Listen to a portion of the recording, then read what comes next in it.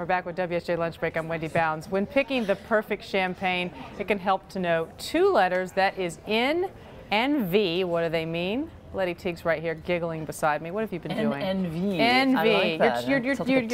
I know why you're laughing. I'm not going to tell anybody. And all right. I'm totally sober. I'm sorry to say. Oh, I'm so sorry, but you can fix that with this. I will. N and V, non-vintage. Why should people care about a champagne that's non-vintage?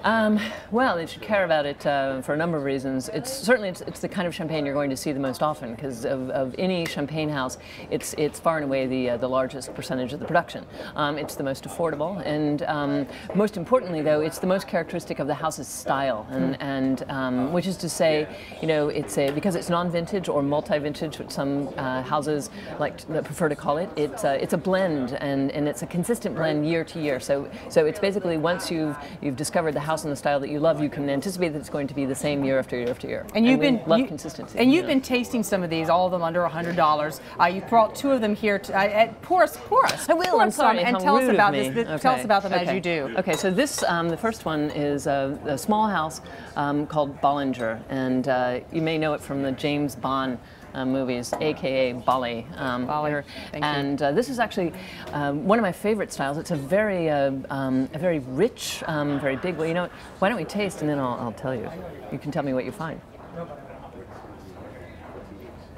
What am I supposed to be looking for? This is what people always wonder when they drink champagne. What do they look for? Well, you think about the mouthfeel. You know, what's the texture? And this, I think, in the case of Bollinger, it's very luxurious. It's very rich. It's very almost biscuity.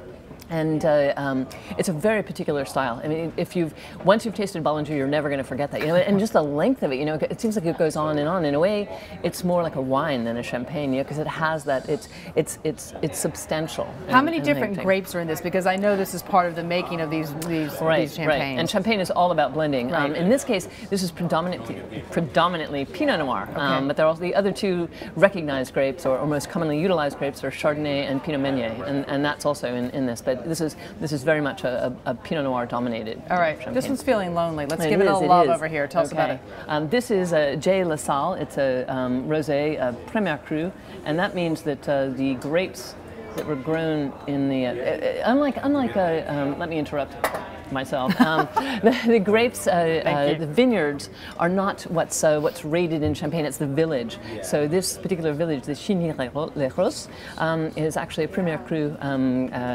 village. And this, I just think, I chose this in particular, good. Isn't it? It's very it's fruity and a lovely aroma.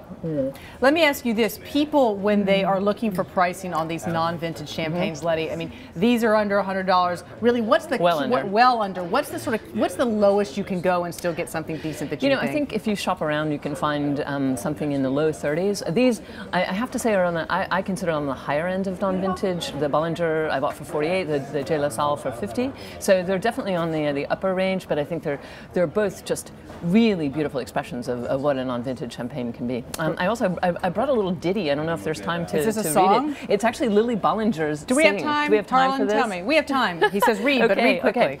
I drink it when I'm happy. I drink it when I'm sad. Sometimes I drink it when I'm alone. When I have company, it's obligatory. I trifle with it if I'm not hungry, and I drink it when I am. Otherwise, I never touch it unless I'm thirsty. Nice. Come on, have some applause in the background there. You can hear it. Newsroom, thank you. All right. Bollinger.